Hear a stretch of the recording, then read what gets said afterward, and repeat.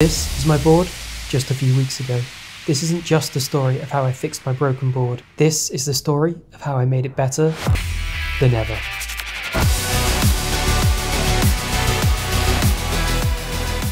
After 4 years of daily abuse, here's the damage report. Battery holds maybe a mile of charge.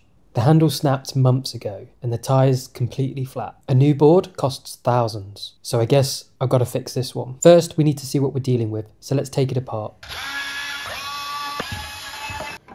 The fender comes off simple enough.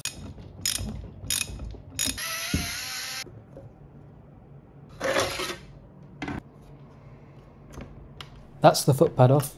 First, I think we deal with the battery. That should be just in this box, if I can get it out.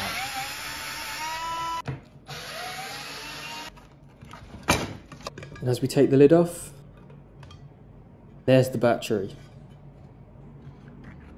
I'm not sure I want to mess with battery repairs. Lithium and mistakes don't mix. Besides, this stock battery, even when it was new, I could get maybe 5 miles of range. And as I'm going through all this trouble, I guess I might as well upgrade it. This battery I found online, it's got triple the capacity. That's 15 miles of range. Much longer rides. That's going to be fun. But there's a problem. The OneWheel app that reads battery percentage is based on the stock battery. This bigger one, the app can't tell how much charge it's got. I don't want to suddenly find I'm out of charge and have to walk all the way home. After a bit of research online, I found the solution. This chip. Essentially, you wire it into the battery management system and it reads the voltage level. And from that, it can tell you how much charge it's left. And it connects wirelessly to your phone. So I think this is going to work for me. But it does mean I'm going to have to cut some of these wires and solder this. Something I've never done on something so expensive. I think I've checked the wiring diagram 20 times. Ooh, that felt wrong. I'm a little worried I'm going to break something. I can't leave these exposed connections. One bump on a ride, and this is a short circuit waiting to happen. So I'm going to cover the chip with tape. Now with the chip installed, I can finally put the new battery in. Except, it just doesn't fit. Ugh. It feels like it's just this corner. I reckon if I remove this plastic divider, it will fit. I'm sure it has a purpose, but what choice do I have? Okay, let's see if it now fits. It's a bit tight, but it fits. There we go. Now let's get it put back together again.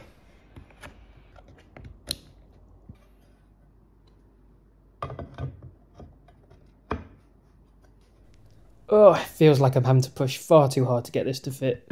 Okay, battery sorted. Though this seal's supposed to be waterproof, I want to be doubly sure. So I'm going to seal the whole box with this silicone. Every crack, every screw. This is the UK after all. It rains a lot. I don't want any moisture getting into this battery. Every seam, every possible entry point. Water is not getting in here. It's ugly, but it works. So the battery's all done and we've got triple the range, which is going to be amazing. Except 15 miles standing on these completely flat footpads, my whole foot is going to go numb. Numb feet is quite common and it's really uncomfortable. I've read online concave footpads can help lock your feet in and distribute the pressure better, but they're really expensive for what they are, so I need to find another solution. I found somebody has created a model to 3D print the footpads. Let's try it out.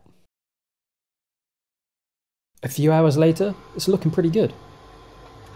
I think that's going to work, and I'll order some better grip tape to lock my feet in. So the next issue to look at is this flat tyre. This smooth tyre is great on tarmac, but not so much off-road. So I think I'm going to upgrade it with a tyre with more grip. I've read online that a tyre change is really hard without the proper tools, which I don't have. So this is going to be interesting.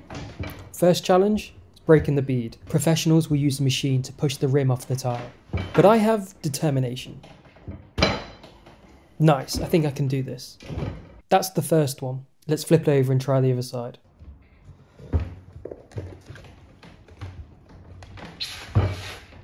This is so much harder than it looks.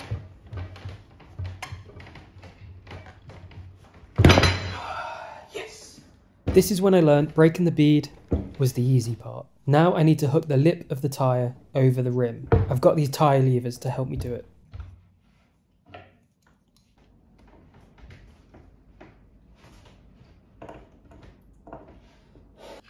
This is hard work.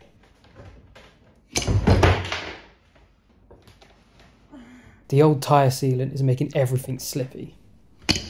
I can't get grip. I'm really fighting the rubber. Just pop off. Just pop off. No. I've dropped the clip inside the tyre. Come on. After hours of trying, Oh my God. I felt like giving up. But I wasn't about to give in. Let's try again. Right. Let's see if this works.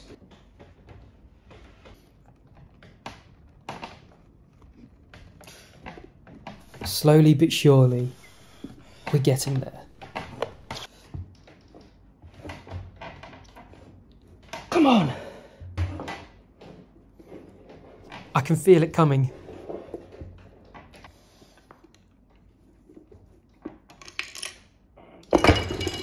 Get in! It's safe to say I was a little pleased, but that's only half the tyre. Let's go for round 2.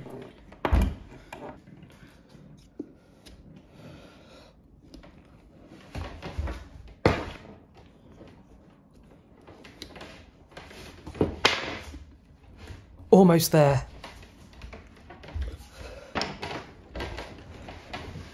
Come on!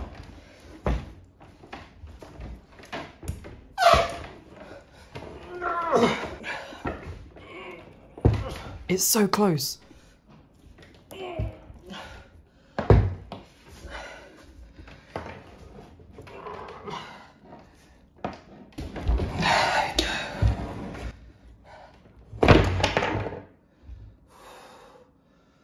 Finally, I've got the old tyre off this hub. You don't realise how much effort this was. It took me hours. But we're only halfway. The new tyre still needs to go on.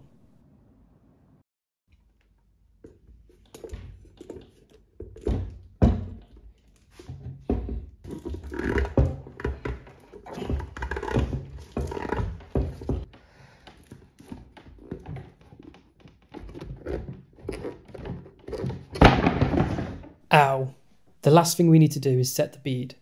By inflating the tyre, the pressure should push it onto the rim. But it does need to go to pretty high pressure. This is a little scary. Tyres have blown, and with this much pressure, it doesn't end well.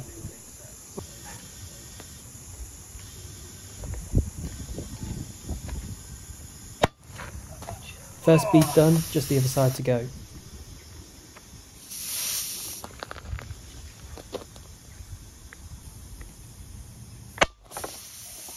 That pop is so scary. Quick, better release the pressure. Look at how the tyre changes shape. Tyre on, but it only takes riding over something sharp, and I'm doing that all again. There's no way I'm risking a flat. So I'm going to use this tyre sealant. It sits inside the tyre. Any leak, any small puncture, and the pressure forces the sealant into the gap to seal the hole. This could help my tyre last so much longer. The tyres are looking good, but with all these upgrades, this thing weighs a lot more. And the handle? Still broken. This handle is the second one I've put on. It seems this design is prone to snapping. And reading up online, a lot of people have had the same issue. Though it does have a nice mechanism where the handle folds back when not in use due to magnets. There's no way I'm spending another £70 for something I know is going to break. So I need to come up with a better solution to carry the board around. I bought this handle, but to secure it, I need some specialised tools, which I haven't got. I need to think about how I'm going to solve this. I found this 3D model for a handle online.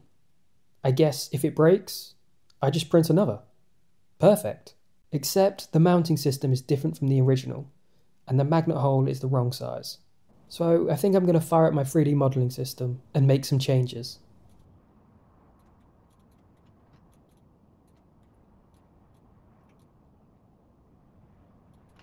Hours later, and I have a handle to print. Because of the curve, I have to print it off in 2 halves. So let's stick it together.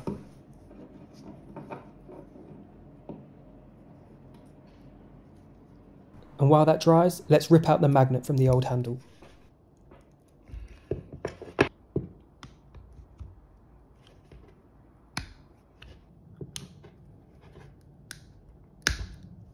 Glue the magnet into the 3D printed handle.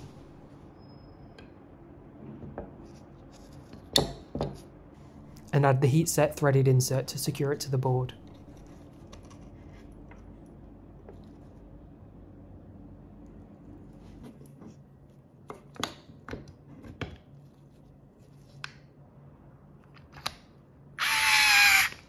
Will it work? With all these upgrades, I think now I'm close to being done. Though, if I've got a new and improved board, I think it needs to look the part.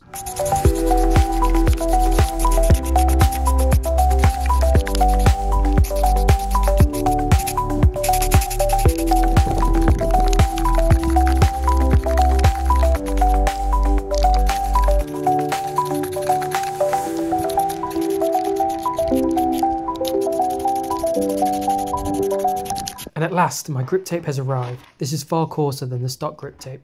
I need to be really careful when applying the tape so not to mess up the sensor. Even an air bubble might cause the sensor to misregister and send the board flying down the road with no one on it. Right, that's all the issues repaired and upgraded. Now I just need to see if I can get it back together and whether it's finally going to work so I can get back to riding.